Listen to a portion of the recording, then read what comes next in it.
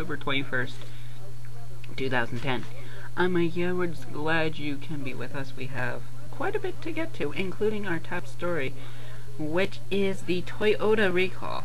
Yes, of course, over the past year or so, we've had various Toyota recalls. But this is the latest that is putting a dark cloud over that company. And this has to deal with leaks in the brake fluid line. So it is recalling more than 1.5 million vehicles worldwide, including the 04 to 06 Highlander. Toyota's down 7 cents a share to 71.62.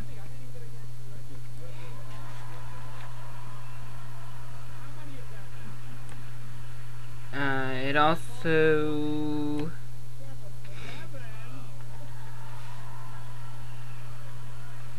like I said, it included the Highlander. Let me see. Over the last, and it involves the Lexus too. Brake fluid fuel pump problems. That is what we are dealing with. So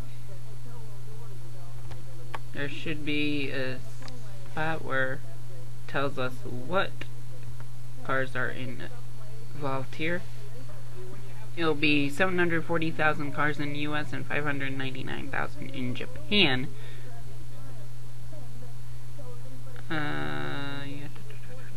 So, okay, here we go.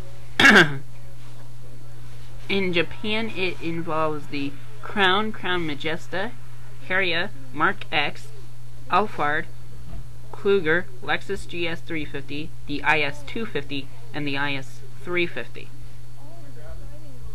May of 2002 to November of 2005, and also involved is the Lexus and models in the US include the 05-06 Avalon, 04 through 06 the non-hybrid Highlander, and the Lexus RX 330, and the 06 Lexus GS300, IS250, and IS350 vehicles that we have.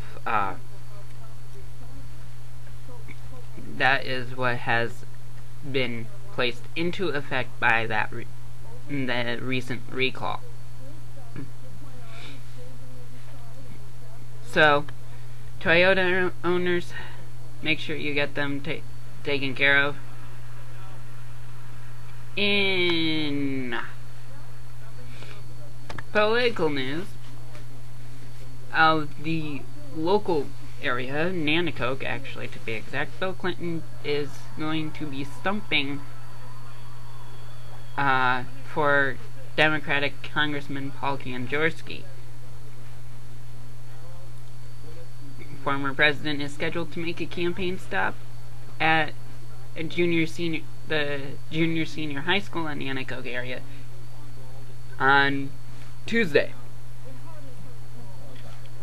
Lou Bartlett is leading Kanjorski in recent polls in the district race. Bartlett has twice challenged the incumbent and lost. So that is what we are dealing with some of the more local election news. I've already placed my ballot. I do not have to worry about that race. Top companies donate big to the Chamber of Commerce in policy fights. A business advocate has become an influential player in congressional elections. Prudential Financial sent in a $2 million donation last year as Commerce kicked off a national advertising campaign to weaken the historic rewrite of the financial regulations. Dow Chemical delivered $1.7 million to the chamber last year, and Goldman Sachs, Chevron, Texaco, and Aegon, a multinational insurance company, based in the Netherlands, donated more than $8 million in recent years to a chamber foundation that has been critical of growing federal regulations and spending. So, this could be a good thing, could be a bad thing. But we got more news in the way of politics, where Chris Christie, the Republican governor of New Jersey, criticized President Obama for being partisan and angry.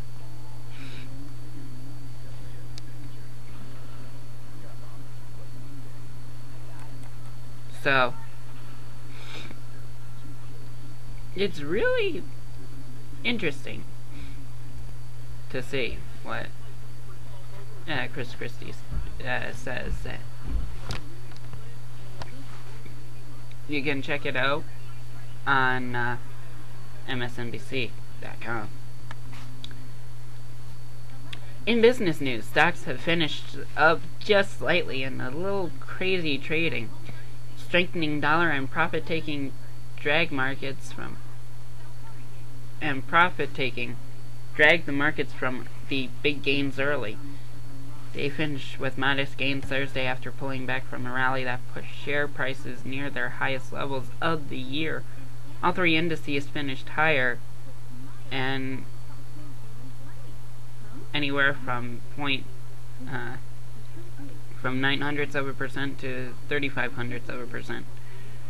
And let's run down the major indices right now. Dow Jones Industrial up 38.6 points to 11,146.5.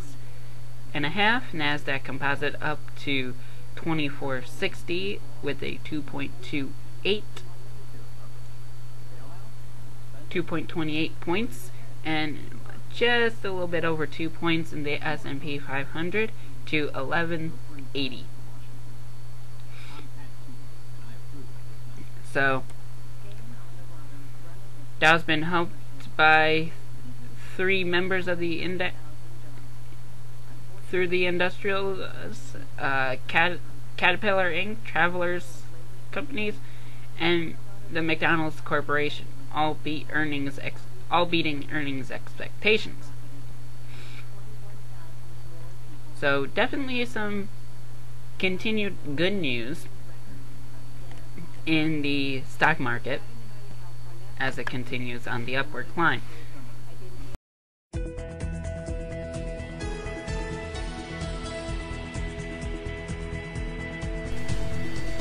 In weather, we are experiencing some chilly temperatures. Currently, right now, we have a 38 in Mount Cobb, Scranton area. It's looking at low 40s, high 30s, low 40s. Buffalo, we're looking at 38 degrees, and down here in Phoenixville, we're looking at 42 degrees. Let's take a look at our 7-day forecast. Just a brief word in our tropical season. Tropical Storm Richard has formed in the Caribbean. I highly doubt it's going to affect us with the way the weather is right now, so we should be fine. Let's get to our 7-day forecasts, where we're going to be looking at, for Friday and Saturday, where my parents are not at right now, we're looking at partly cloudy, mostly sunny skies. Only a high of 47 today. Well, I should say tomorrow, Friday. Saturday, we're mostly sunny, 60 degrees, so a slight warm-up on the way. Sunday the 24th, few showers, 63 degrees. Monday the 25th, some more showers, along with Tuesday, 63 and 64 degrees. Wednesday and Thursday, the 27th and 28th, we're looking at partly cloudy skies, 60 degrees. As we take a look at our Phoenixville forecast, where we're looking at mostly sunny skies for these next couple days, so it's going to be nice, 57 and 66, so light jackets if you're out. A low of 37 for Friday, so definitely if you're traveling, make sure you have that jacket available. Sunday the 24th, cloudy, 71 degrees, so definitely a warm-up on the way. Few showers on Monday the 25th, 71 degrees. Isolated thunderstorms on Tuesday, possible, 72 degrees. Wednesday and Thursday, sunny and partly cloudy, 70 and 68 degrees. And up in the Buffalo, New York region, one of my good sweet mates, actually, Chris Newsats, he's from that area, so definitely touching his neck of the woods. Partly cloudy Friday and Saturday, 49 and 63 degrees respectively. Definitely not much temperature gain, well, kinda. Showers are projected into the forecast Sunday through Tuesday. 60, 62, and 63 Sunday through Tuesday. Wednesday and Thursday, well, Wednesday, partly cloudy, 57 degrees. Thursday, same temperature, but different weather. Showers possible. Like I said, high of 57 degrees. So, we definitely have some comfortable conditions. Not terrible, but comfortable. And a little damp too, so that might take some effect. But